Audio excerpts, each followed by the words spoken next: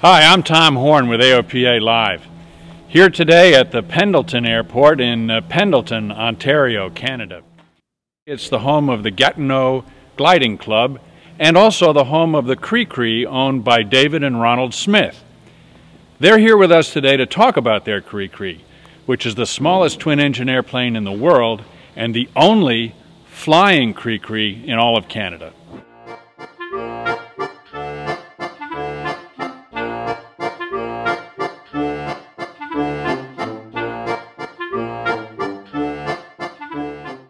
Yes, the size surprises a lot of people, definitely.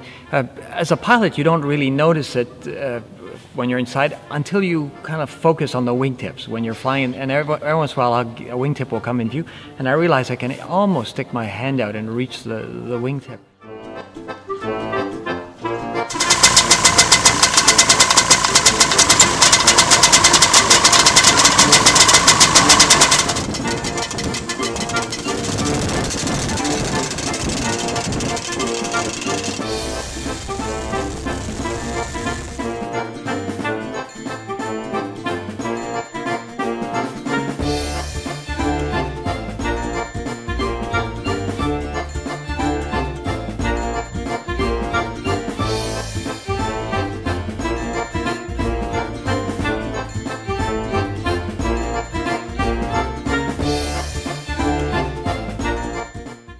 And its a small wingspan gives it a very high roll rate, and it rolls about 200 degrees a second, so about a second and a half and you've done a complete aileron roll.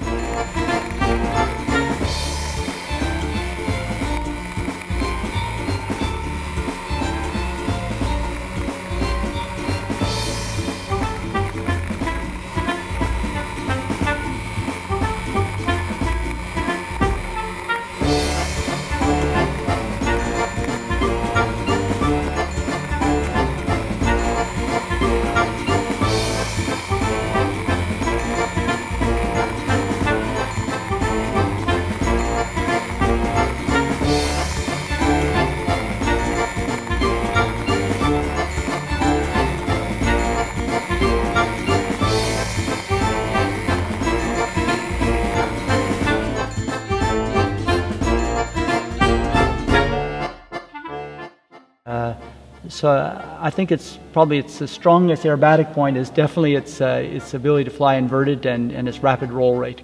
And it does nice wingovers. Oh yes. It's famous for doing turn-and-a-half wingovers. You can do so by throttling the inboard engine and keeping the outboard at full power.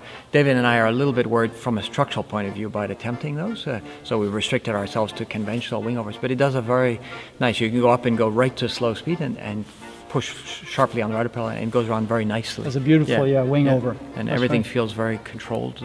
It's a nice handling.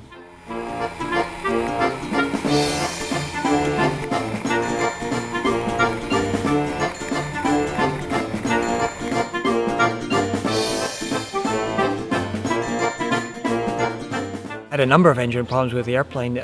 Most of them due to not appreciating how delicate two cycles engines are.